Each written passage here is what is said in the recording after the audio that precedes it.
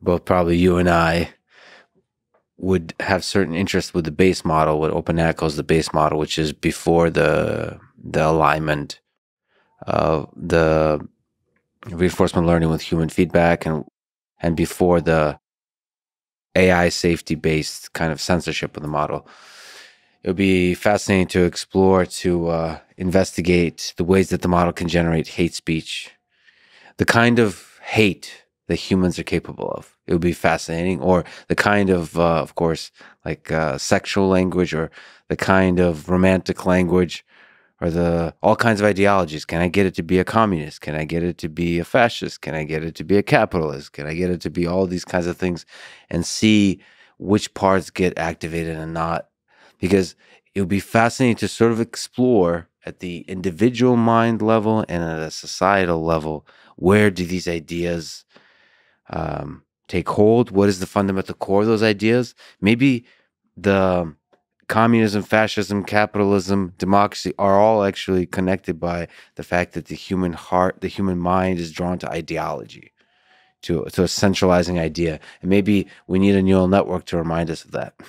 I like the concept that the human mind is somehow tied to ideology. And I think that goes back to the promptability of ChatGPT.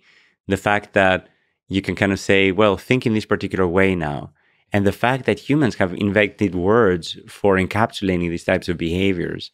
And it's hard to know how much of that is innate and how much of that was like passed on from language to language. But basically, if you look at the evolution of language, you can kind of see how young are these words in the history of language evolution that describe these types of behaviors, like, kindness and anger and jealousy, etc. If these words are very similar from language to language, it might suggest that they're very ancient. If they're very different, it might suggest that this concept may have emerged independently in each different language, and so on and so forth.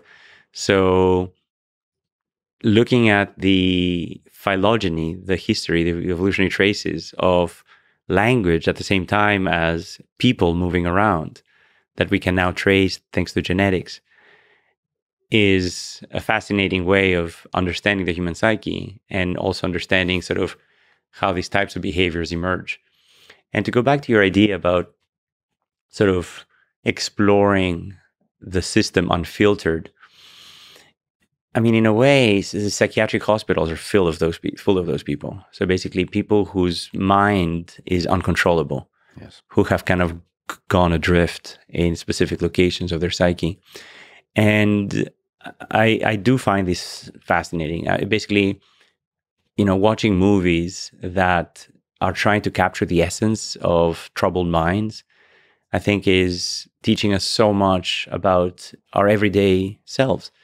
Because many of us are able to sort of control our minds and are able to somehow hide these emotions. But every time I see somebody who's troubled, I see versions of myself, maybe not as extreme, but I can sort of empathize with these behaviors. And, I see bipolar, I see schizophrenia, I see depression, I see autism, I see so many different aspects that we kind of have names for and crystallize in specific individuals.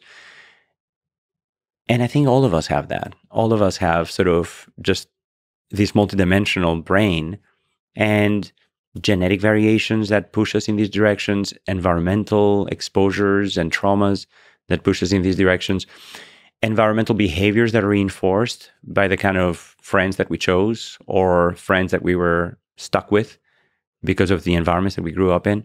So in a way, a lot of these types of behaviors are within the vector span of every human. It's just that the magnitude of those vectors is generally smaller for most people because they haven't inherited that particular set of genetic variants, or because they haven't been exposed to those environments, basically. Or something about the mechanism of reinforcement learning with human feedback didn't quite work for them. So it's fascinating to think about that's what we do. We have this capacity to have all these psychiatric or behaviors associated with psychiatric disorders. Yeah.